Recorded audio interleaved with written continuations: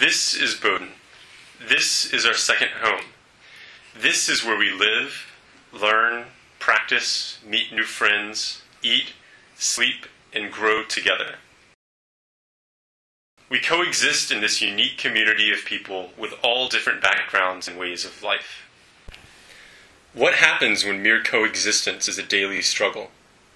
What happens when people don't feel safe here and have no one to turn to? I think for the first time that night, when I was walking home alone and it was dark out, I felt unsafe at Bowdoin.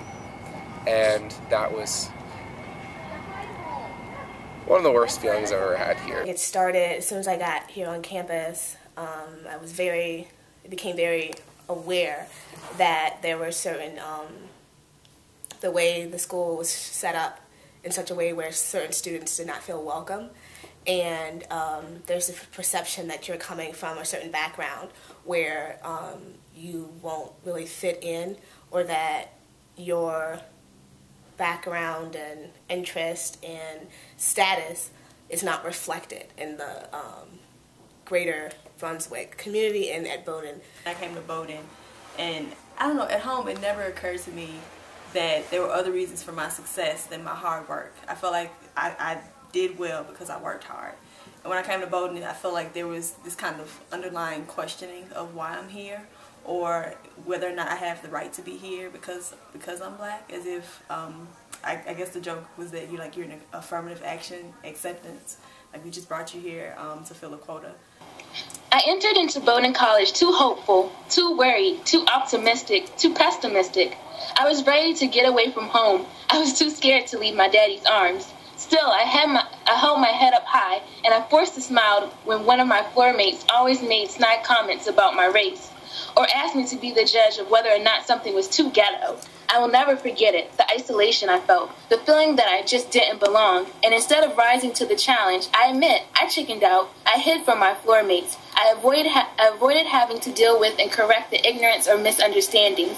I allowed myself to be placed in a loud and ghetto girl category who only got into Bowdoin because of affirmative action. So there was this one incident where I was sitting in the library in H&L, and I was on the second floor in the glass room, the Pierce reading room, and there were two other girls in the room, and all of a sudden we heard somebody yelling outside, faggot, really loudly, like repeatedly, like 5 or 6 times, and it just sounded so angry. And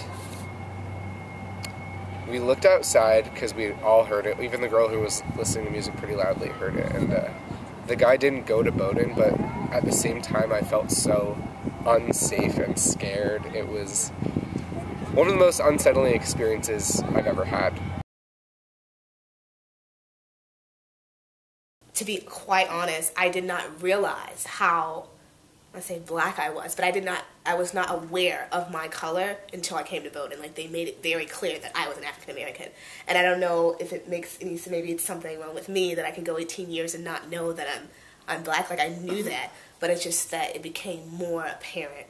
Arms full of books heading to the library with one of my friends from South Africa, and it happened. A car full of white men screeched to a halt in front of us, screaming the word nigger.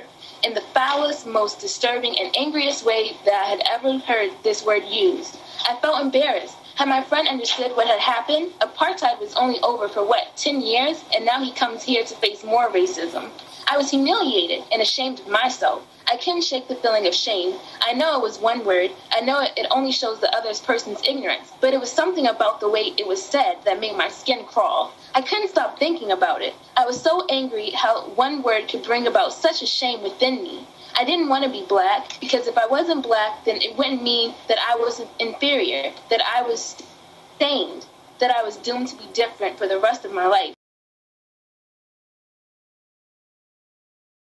So one time I was at work, I work at the pub, and I came out at 2 in the morning or something after the last shift, and there was a bunch of people, like guys, standing outside of, where the 2 bathrooms are, and then in the Union. Mm-hmm. And so I came out and I saw a bunch of them, and I was like, okay, just heading toward the polar bear to go out, whatever. And they were like, oh, I wonder what bathroom it's gonna go into. I was like, oh God, please, I don't want conflict right now. And luckily I didn't have to use the restroom, so I just like headed out towards the polar bear. But like in that moment, I was really nervous that like these drunk random guys at 2 a.m. were gonna like give me shit for not looking like one or the other and just kind of being androgynous.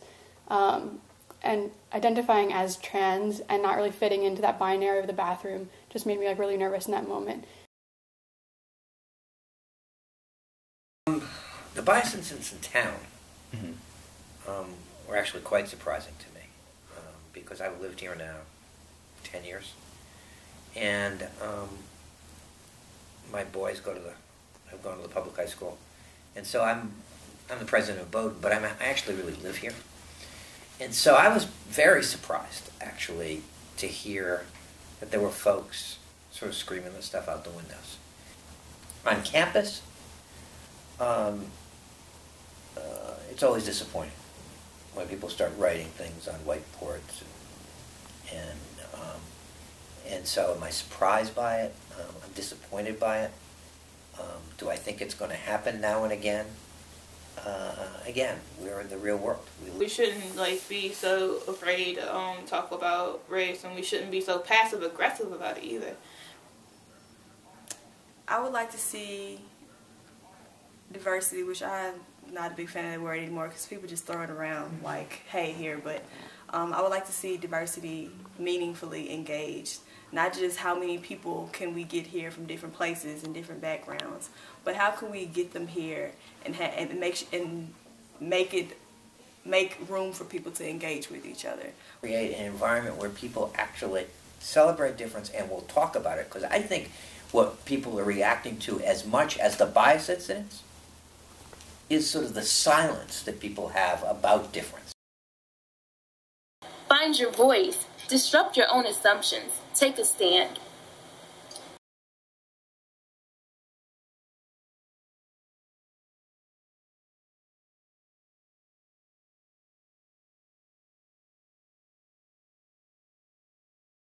I'm a black woman, and I refuse to be put in whatever box society decides they want to throw me in, and I'm Bowdoin.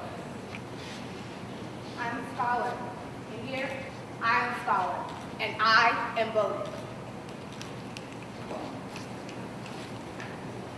I'm too complicated to describe in one word. I'm Bowdoin.